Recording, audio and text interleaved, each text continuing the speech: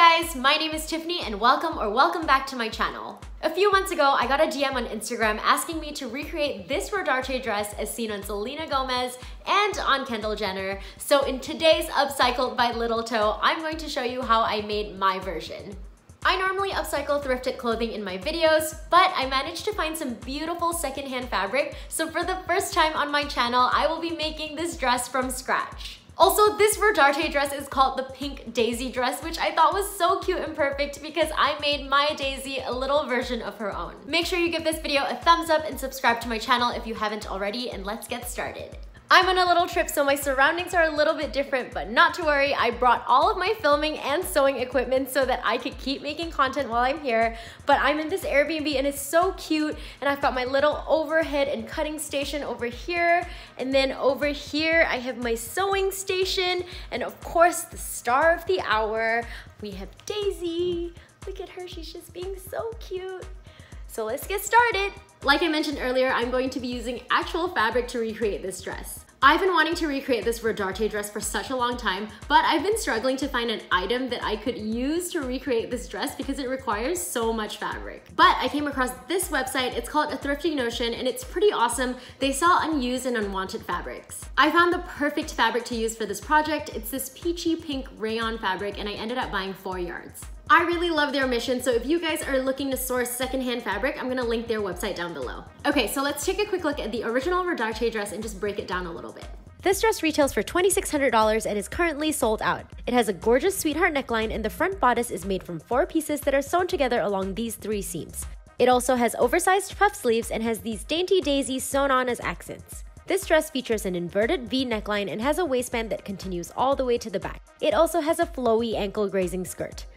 The back of the dress is pretty simple with an invisible zipper closure in the center back, and the back of the skirt also has a very subtle train. I'm not gonna lie, I was struggling a little bit trying to figure out how to make the pattern for this bodice, but then I realized that it's actually really similar to the Maura dress that I made last year, so I'm gonna link that video down below if you haven't seen it yet, but I'm going to be using that pattern as a base, so let's get started. Also, I wanted to apologize because the footage for this video is all over the place. I started this video when I was back home, so this part of the tutorial is from not this location. Here's the pattern I used for the Maura dress. I'm basically going to split it into 2 sections, this top section and this bottom section. I start by tracing out the top section onto some paper, making sure I trace the seam allowance along the shoulder seam and armhole. From this point, I measure and mark at 4.5 inches. From that same point, I measure and mark at 3.5 inches along the shoulder seam. From that mark, I measure down and mark at 4 inches. Then I connect these 2 points as well as these 2 points and add the seam allowance. Cut that out, and here is the pattern for the top section and what it looks like compared to the original pattern. To draft the bottom section, I trace the original pattern again. Then I use the top section to trace the angle of this seam, making sure I'm not copying the seam allowance but the placement of the actual seam. I'll also extend this line all the way across the original pattern. I'm lowering this side seam about 1 inch and freehand a new armhole to accommodate that change. I'm also going to draw a line here which is about 3 inches in length, making sure it is parallel to the side seam, creating a center front seam. Since I lowered the armhole, I'm extending the side seam down about 1 inch and then freehanding this curve. I'm going to shorten this seam slightly, so I measure and mark at 1 inch from the end. Then I join these 2 points, creating the neckline. These sides already include seam allowance, so I'm only adding seam allowance to this new seam. Cut, and here are the front bodice pieces. The back pattern piece is going to be significantly easier. The original dress has a zipper closure in the center back, but I prefer my zipper closures to be on the side, so I'm going to be cutting my back piece on fold. Here is the pattern I used for the Maura dress, and here is my modified pattern for this dress. As you can see here, I've lowered the armhole slightly so it matches the front bodice pattern. I've also cropped the entire piece by 1.5 inches and drafted the dart. I tweaked the shoulder seam slightly, making sure it matched the front bodice pattern. And like I mentioned earlier, I will be cutting this piece on fold. With my new pattern pieces, I went ahead and made a few mock-ups, and then I just tweaked it until I was happy with the way that it fit me. I have a love-hate relationship with mock-ups because it is so tedious, but it is such a great way to ensure that your garment fits you really well. This is the mock-up that fits me best, and here is the pattern that I had drafted. As you can see here, the differences are pretty minor. Using this pattern, I cut out these pieces from the fabric. I'm adding pleats here to make these 2 pieces the same length. I use pins to pin the pleats in place. Then I place both my pieces right side spacing, and you'll have something that looks like this. I went ahead and made a mirrored piece, placed them right side spacing, sewed along the center front seam, and here is my front bodice piece. From the pattern I drafted, I cut out my back bodice piece and I've gone ahead and sewn the darts. I placed the front piece right side spacing and sew along the shoulder seams to join the two pieces. I'm going to lay my bodice piece flat like so, and I've also made a lining piece following the exact same steps.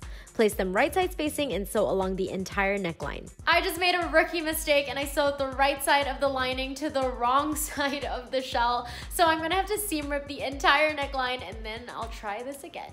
Take 2 was a success, and I've made a little notch here so that this part of the neckline will lay nice and flat. Flip the top to the right side and you should have something that looks like this. I'm going to give the neckline a good press, giving it a nice clean finish, and I've also understitched the lining to the seam allowance. To finish the bodice, I've sewn 2 basting stitches to the front, starting from the center front along the bottom, joining the shell and lining pieces. Now I'll pull the loose thread, creating these gathers on both sides. Then I measure to make sure both sides are even at 7.5 inches. For the skirt, I'm going to be making a half circle skirt, and I don't have enough space to show you on camera, but I will draw a diagram that will hopefully explain what I'm trying to do. The first measurement I need for the skirt is my waist radius. I take my waist measurement and divide that by 3.14, and I'll round this up to 9 inches. The second measurement I need is the hem radius. Take the desired length of your skirt, for me that's 36 inches, and add the waist radius to find the hem radius, which is 45 inches. I'll use these measurements to make the half circle skirt. Starting with the front of the skirt, I'll lay the fabric out with the selvage edge horizontal and the raw cut edge vertical. From this corner, I'll measure and mark at 9 inches, working my way across. This will be the waistline. Then from the same corner, I'll measure and mark at 45 inches, again working my way to the other end, creating the hem. Because I want a symmetrical piece, I'll then fold this piece in half along this line. The front of the skirt is shaped in an inverted V, so from the original waistline, I measure and mark up at 2 inches. Then I'll join these 2 points with a line. This is the front skirt pattern piece, and it will be cut on fold. Cut and you'll have a front skirt piece with an inverted V waist. For the back, I'll fold this piece in half like I did for the front to create a symmetrical back skirt piece. I'll use the same steps to create the waistline, but for the hem, I'll measure and mark at 45 inches here on this edge, but on this folded edge, I'll add 3 inches to that measurement. Then I freehand this curve, making sure the hem gets progressively longer towards the center back. This will be the back skirt pattern cut on fold. Cut and you should have a back piece with a subtle train. In case that didn't make any sense, the side seams will measure 36 inches and the distance between the waist and the hem in the center back will be 39 inches. Then I went ahead and cut out these pieces from the fabric. This was a little bit of a challenge since this material is not the most stable, but I found it helpful to pin it to the rug so it wouldn't shift as much. So I think I'm gonna call it a day because I'm getting really frustrated because this fabric is just so difficult to work with. It is so slippery and annoying right now, and I'm getting really cranky, which is making my work really sloppy, so I'm going to resume this tomorrow. Hi, Daisy. Come here. It is a new day. I am feeling rested and refreshed, so let's finish this dress. Okay, yesterday I made the bodice and I cut out the pieces I needed for the skirt, but before I attach them to each other, I'm actually going to be making the pattern for the sleeves. The original dress has sleeves that are pretty puffy and they are definitely a statement, but I have pretty wide shoulders and really big sleeves tend to make me look a little larger than I actually am, so I'm choosing to make my sleeves a little more subtle, but I'm gonna show you how you can customize your sleeves to your liking. Using a roll of paper, I lay my bodice piece on top of it, making sure that this side is laying nice and flat. This is the front of the bodice and this is the back. Then I trace out the shape of the armhole, making sure to mark where the back seam of my sleeve and front seam of my sleeve will begin. From both of these points, I draw a line down and mark it 6 inches. To create a tapered sleeve, I measure and mark it 1 inch towards the center of the sleeve at the base on both sides. Connect these points, creating these diagonal lines. Then join these 2 points at the base, and here is our basic sleeve. I want to add a little bit of height to my sleeve, so I'm adding 2 inches to the highest point of the sleeve. For a more dramatic sleeve, you can add more height here. Then I freehand the sleeve cap curve and cut out the pattern. To make the sleeve puffy, I'm going to be using the slash and spread technique. The first thing I do is identify the center of the sleeve. At this point, I draw a vertical line. Now I'm drawing a total of 5 lines that are 1.5 inches apart and parallel to one another. I'll cut these lines as close as I can to the end, and you should have something that looks like this. Using another piece of paper, I lay out the slashed sleeve and spread it out symmetrically. The center gap measures 2 inches, the next one measures 1 3/4 inches, and this one measures 1.5 inches. I do the same for the other side. If you're going for a puffier sleeve, you can just spread this out even wider. Then I trace out the outline and clean up the sleeve cap curve. Cut, and here is the final sleeve pattern. Now that the pattern for the sleeve is done, let's move on to the waistband, which is another part of the dress that I'm kind of struggling with. I can't quite figure out how to attach the waistband to the dress, especially because I moved the zipper from the center back to the side. I think I have an idea, so let's hope that it works. I'm going to start by sewing my skirt pieces together. Here is the front skirt piece, and I'm just laying the back skirt piece right side spacing, and I'm only going to sew along this side, which is the right side of the dress, and you'll have something that looks like this. Once sewn together, this is what the skirt pieces should look like. This is the seam that joins the two pieces, with this being the front and this being the back of the skirt. For the waistband, I'll cut out 2 strips of fabric, this longer one and this shorter one that will be sewn together here. To mimic the look of the original dress, I'll sew some gathers in the center front, as well as here in the center back. I've gone ahead and cut out these 2 strips of fabric for the waistband. I cut out a piece of fabric that is 7 inches tall and then folded it in half lengthways and pressed to create each waistband piece. As you can see here, it is the same for the longer piece as well. Now, to find the angle of the center front seam, I'm using my bodice as a guide.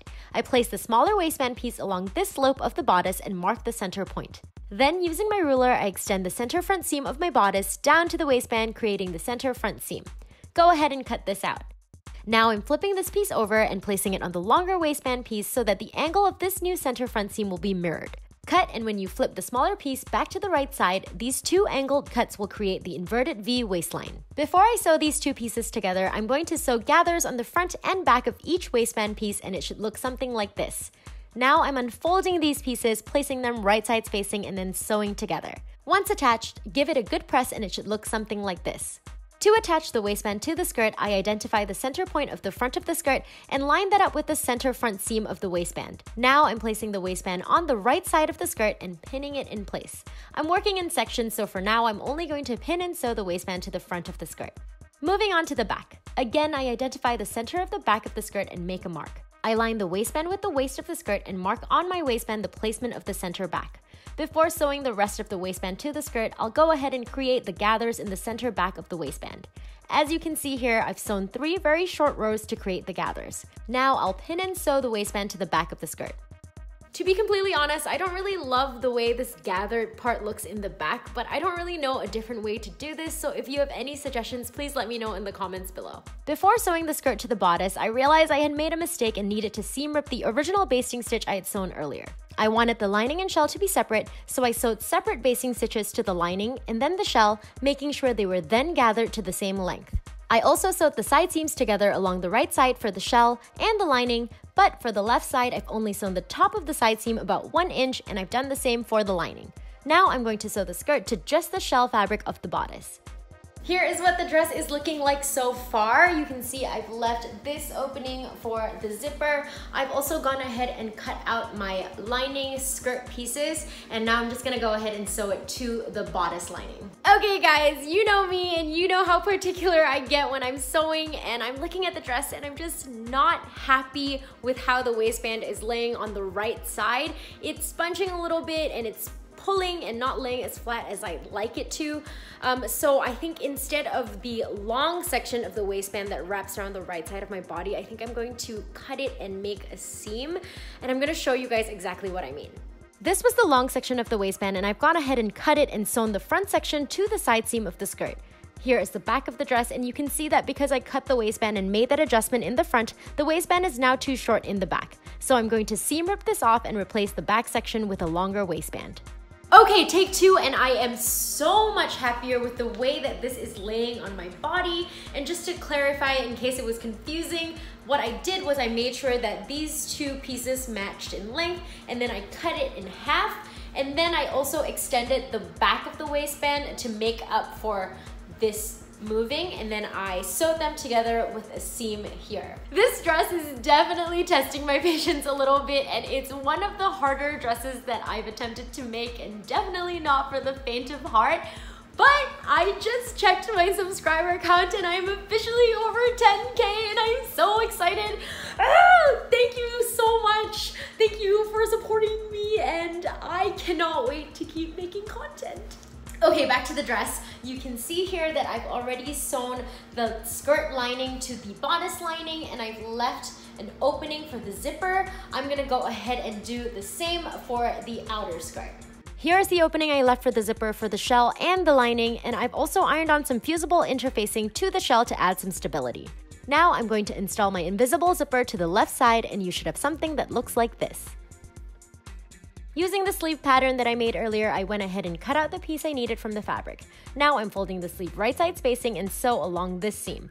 Next, I'm going to hem the sleeve by folding over twice and sewing. I'm going to draw a line on this folded edge of the sleeve, so I'm going to mark on the bottom and top of this fold. Using these marks as a guide, I draw a line. Now I'm measuring and marking at 4 inches, and I'm doing the same on the other side along this seam. I'm going to sew a basting stitch from this 4-inch mark, and it should look something like this. I'm going to pull on the loose thread until it measures 2 inches in length and repeat on the other side. Now I'll secure these gathers by sewing a straight stitch over them. I've done the same for both sides. I've also sewn a basting stitch along the sleeve cap curve from this point to this point, and I'm going to go ahead and pin the sleeve to the dress. As you can see here, most of my sleeve is pinned to the dress, and now I'm going to pull this loose thread and gather the rest of the sleeve until it matches the armhole and then sew to secure. Can we also take a moment to appreciate how neat the inside of the dress looks as well? I'm flipping the dress to the right sides, and here is what it should look like now. Sew on the other sleeve, and we are almost done. I'm gonna go ahead and hem this dress now, and I've already talked about how difficult this fabric is, so I'm gonna show you guys a little trick that I use to hem fabrics like this. I start by sewing a straight stitch about 1/4 of an inch from the raw edge of the hem, working my way all around the hem of the dress. Here I have my skirt wrong sides up, and I'm using the stitch as a guide to fold the hem over and iron that down, again working my way around the hem. Then I'll use the iron fold as a guide and fold over once more. Now I'll sew that down with another straight stitch, and you should have a really clean finished hem that looks like this. Repeat with the lining. Before I show you guys what the dress looks like on, I wanted to quickly mention that I did not overlock any of the raw edges. This material is just so delicate, and I didn't want to add any unnecessary bulk to the dress, but I think I will be buying some liquid anti-fray sealant and go over all of the raw edges. It's finally time for Daisy's dress, and I did make her dress while I was back in New York, so let's cue the footage. Using the pattern I used for all of Daisy's dresses, I cut out the pieces I need and then sewed them together. This is a fancy dress, so I also made a lining. I'll place them right side spacing and sew along these 3 sides. Flip it to the right side and it should look something like this. Now I'm going to finish the armholes, and here is what it looks like on the wrong side. For the skirt, I cut a long strip of fabric with these curved edges and then sew a basting stitch to create these ruffles. Place it right side spacing and sew to the shell of the bodice. Now fold the raw edge of the shell and lining under, sandwiching the skirt, and sew. Last step is to sew on the Velcro, and here is Daisy's finished dress. Here is my complete version of the RODARTE Daisy dress. As you can see here, I decided not to add the flowers to the sleeves or center of the waistband, but I really love how this turned out, and I think it's so dressy in a really understated way. This silhouette is so flattering, and the flowy skirt and subtle train are just a dream. You guys all know I can be a little bit extra, so you won't be surprised that I also decided to make Daisy and I matching floral crowns. Here is the final look, and it's definitely one of my favorite makes. If you want to see more photos of Daisy and I in our matching outfits, make sure you follow me on Instagram at Little Toe. This dress was definitely a little bit challenging for me, but I learned a lot along the way, and I'm so happy with how it turned out. If you liked this video, please give me a thumbs up and subscribe to my channel. I love reading all of the comments, so please let me know what you thought, and if you have any suggestions on what I should make next. As always, thank you so much for watching.